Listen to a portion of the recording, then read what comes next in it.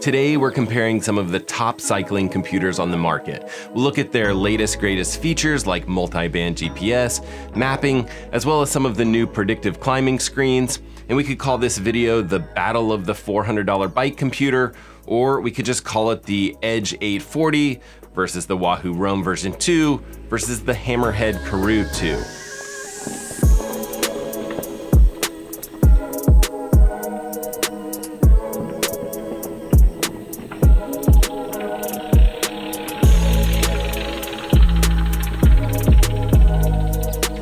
I don't know if I'm allowed to say this, but I actually think that each and every one of these cycling computers, they're pretty decent. They're pretty well equipped to handle pretty much anything that you would throw at them.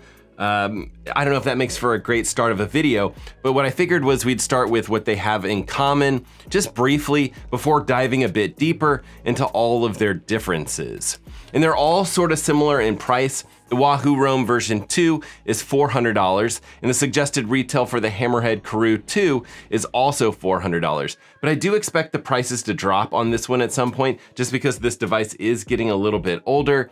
I haven't heard any rumors of an update to this device, but it seems likely that Hammerhead would eventually want to update this device to something like a Hammer Head Karoo 3. And then the Garmin Edge 840, fairly new. Don't expect a ton of discounts on this at this point, but it's the most expensive at $450 or $550 if you choose the Solar Edition. Now they're all able to navigate you through any sort of route that you upload from a variety of different locations. So any sort of exports from Strava or Ride with GPS, Map My Ride, Komoot, any place like that. Basically, if you can export a GPX file, these devices will build a functional route for you. And then all of these now use USB-C for charging, which is nice. And then what's new here on these devices is that each of these computers have a predictive hill climbing data screen, meaning that you don't have to program in a route for these computers to take a guess at which hill you might be going towards, and it'll pull up those specific details about that hill. So that's stuff like gradient details or how much longer you have on that particular climb. And Garmin calls it their Climb Pro feature, Wahoo calls it their Summit Free Ride, and then the Hammer Head Karoo 2 calls it their Climber feature. It's one of my favorite new features on really any of these devices. I don't tend to program a lot of routes in, I just tend to go out and ride, and I do like climbing hills. But I'm excited that each one of these companies has implemented their own hill climbing feature. But when we start to look at differences between these three devices, I think the first thing that you'll notice is that the Roam actually looks a little bit different. There's just a little bit more going on with this device. It has 3 buttons across the top of it, and it has 2 rows of indicator lights. 1 row across the top and 1 along the side. And those indicator lights, they're customizable, so you can have it reflect how fast you're going or how many watts you're pushing. But at the same time, this row along the side will actually show you traffic approaching if you're using a cycling radar. And a side note, if you're not using a cycling radar, I highly recommend it. Definitely go snag one for yourself. Cycling radars, I think of them as like a must-have, but these indicator lights, they're more of a nice to have, I guess, but it is nice that they've integrated that with the cycling radar data. And I should also quickly mention that all 3 of these cycling computers will show you that cycling radar information. They all follow that ANT+ light and radar protocol, and pretty much they'll indicate traffic in the same way, kind of along the side of the display. But the Roam also has 3 buttons along the top here, which I really like. And I think that any of these touch points on any of these devices is also important for us to discuss. So the 3 buttons along the top will do things like start or stop or resume a ride, or select an item within the menu system. And Wahoo's UI clearly labels what each button will do. And then there's a power button on the left side and an up and down button on the right. And that up and down button, it'll actually navigate through the menu system, but when you're not in the menu system, those buttons act as, it's kind of like a data zoom feature, or at least that's kind of how I describe it. Using it will increase or decrease the amount of data on your current page. So if you're decreasing the amount of data, it's also increasing the size and the prominence of that top data metric.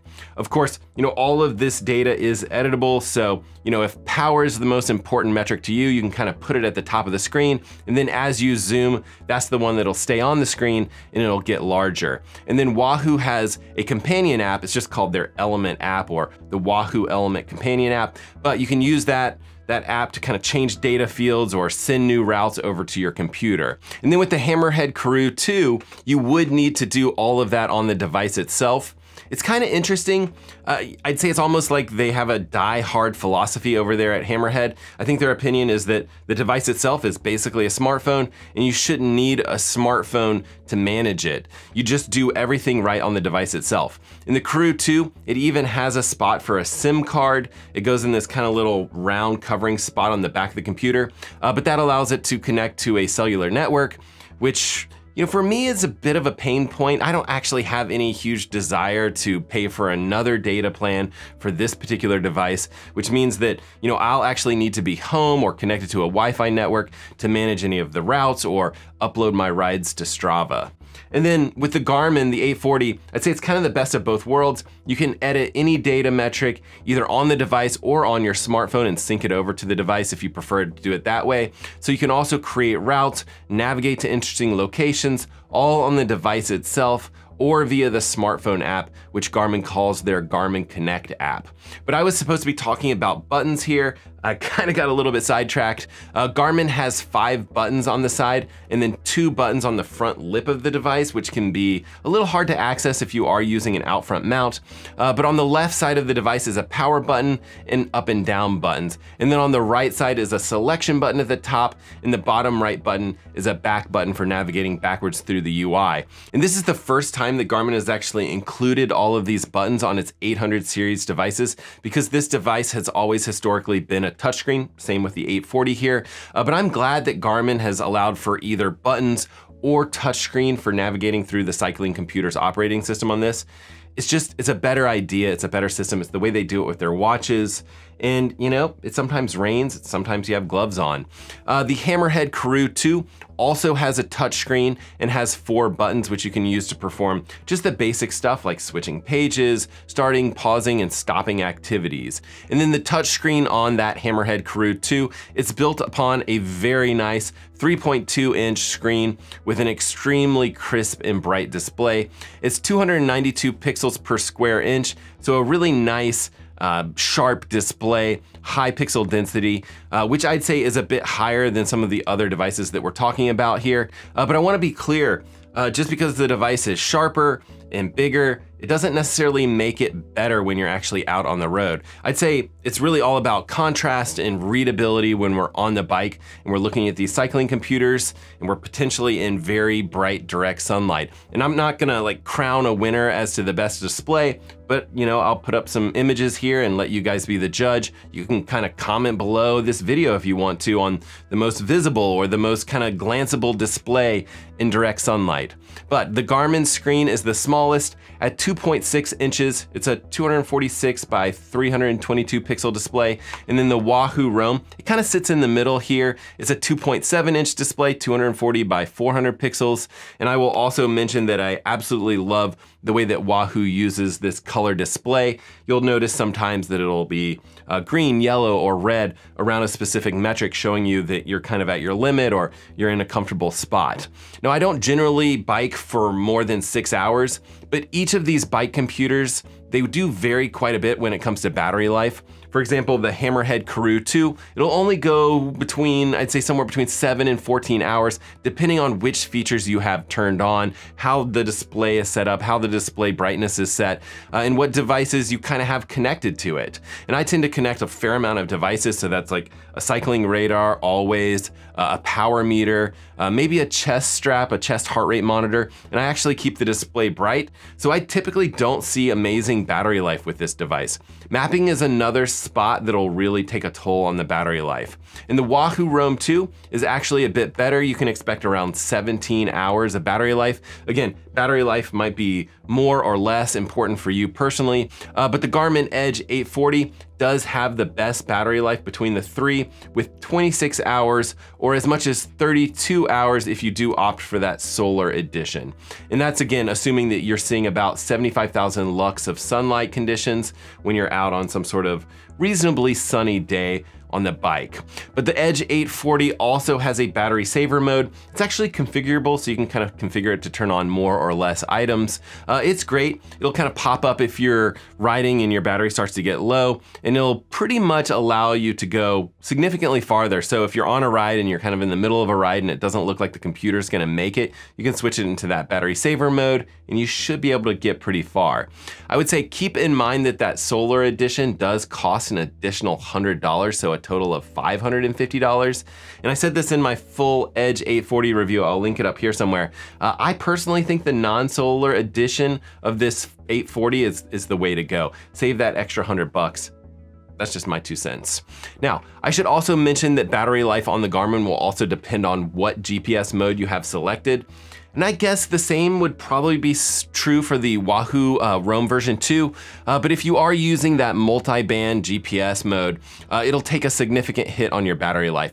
My suggestion is to use the auto select mode on the Garmin, which will trade off between GPS modes based on the GPS signal strength. It's kind of the best of both worlds, but you can also select that based on which cycling profile you have selected. So if you do have a mountain bike and you have a mountain bike profile set up on this device, you can kind of set that to be, your more accurate GPS and just, realize that it will affect battery life. And I found the Garmin to be extremely accurate when it comes to GPS accuracy. The Wahoo Roam version 2 also did very well with this multi-band GPS, and I do see it performing better than older devices. But the Hammer Head Karoo does not have that same GPS chipset, and if I'm looking closely at some of the GPS tracks, I can definitely see that it's clearly the least accurate when it comes to GPS. But again, I'm just gonna remind you guys, GPS accuracy, it's probably slightly more important when you're on curvy trails and a lot less important when you're just out on the road bike or whatever. I just don't think it matters all that much if it nails exactly the spot in the cycling lane where you're at, or even if the total distance is off by a few hundredths of a mile. Now, looking at the map details between these three devices, I do think that the Garmin device has the upper hand here. This is probably another spot where it might only matter if you're interested in biking on more obscure locations, maybe gravel roads or mountain bike trails or something like that. But I do find the Garmin maps to be a touch better. And then lastly, I'll just mention that the Garmin Edge 840 has a few additional features and metrics that the other two don't have. The device itself will collect and track your training status, how productive your training is. It'll show things like your acute load, and it'll estimate your VO2 max. It also has this cycling ability metric, which might tell you that you're a sprinter, or in my case, it says that I'm an endurance specialist, which, come on, Garmin. It's a nice way of them saying that I'm slow on the bike. But I don't know exactly how valuable that is. If it's important to you, know that it's on the Garmin. And then there's also a metric called stamina and stamina potential, which is basically a measurement of fatigue. Stamina is for short-term fatigue, and stamina potential is more of like a longer-term fatigue metric. And then Garmin devices have some mountain biking specific metrics, grit and flow, for example. Grit is a measurement of the difficulty of a ride using GPS, elevation, and a little bit of other data. And then flow measures how smoothly you ride on that trail. And the Edge 840 can also measure mountain biking jump counts, jump distance, hang time, a whole bunch of stuff that really isn't all that important to me. I do like mountain biking, but I'm not the mountain biking jump type guy. Okay, I thought it might be fun to rank all of these computers on some random criteria. Keep in mind that this is just my quick opinion here, but when it comes to the utmost features, I would put them in this order: the Edge 840, the Hammer Head Karoo 2, and then the Roam. And then I'd say if I'm ranking these based on mapping specifically, I would say the Edge 840, and then the Roam, and then the Hammer Head Karoo 2. If we're looking at like just straight up best screen resolution, the Hammer Head Karoo 2, obviously, and then the Roam, and then the Edge 840. And then if we're looking at just straight up screen readability and direct sunlight, again, you guys are supposed to be commenting below, but I'll say the Roam, and then the Edge 840, and then the Hammer Head Karoo 2. Now, if we're ranking just based on GPS accuracy, I'll say the Edge 840, and then the Roam, and then the Hammer Head Karoo 2. If we're coming up with other kind of metrics to judge things by, fastest software updates, Hammer Head Karoo 2, Edge 840, and then the Roam. If we're comparing battery life, maybe that's a little more important, the Edge 840, the Wahoo, and then the Hammer Head Karoo 2. If you are into mountain biking, I would definitely say Edge 840, and then I'll go Wahoo Roam, and then Hammer Head Karoo 2. Now, a lot of people will ask me if they should stick to one particular brand. For example, they have a Garmin watch or a Wahoo watch, and they think, shouldn't they just stick to that same particular brand for a cycling computer? I'd say there are a couple of like minor benefits. They have some like handoff kind of features and things like that. But typically, I actually recommend that people stick to the best cycling computer that meets their needs and not to hesitate to mix and match between brands. And that's just, a few of my thoughts when discussing these 3 particular cycling computers. And of course, I'd much rather hear from you guys. I'd much rather hear what you guys think. Be sure to drop below in the comment section and we can continue the conversation down below. And like I said at the top of this video, I actually think that they're all 3 really great options. And I really do think that you'll be happy with really any of the 3 of these bike computers if you pick one out. I think the most important thing is that you're getting out there, swimming, biking, running, rinsing, and repeating it all over again. And we will see you guys on the next one.